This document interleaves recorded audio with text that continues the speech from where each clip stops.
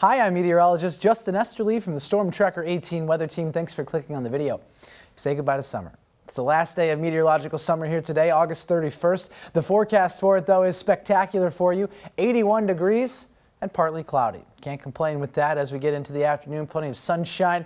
Things should feel pretty good. Not a lot of humidity, and the weather stays quiet even as we go into meteorological fall. 80 degrees tomorrow. Plenty of sunshine. The first day of school as well, and it'll be a really good one for that. As we go into the rest of the week, chances for rain come in Thursday into Friday. Temperatures cool off just a little bit. We do rebound into the mid-70s for Labor Day weekend, but there's a couple chances for rain in there.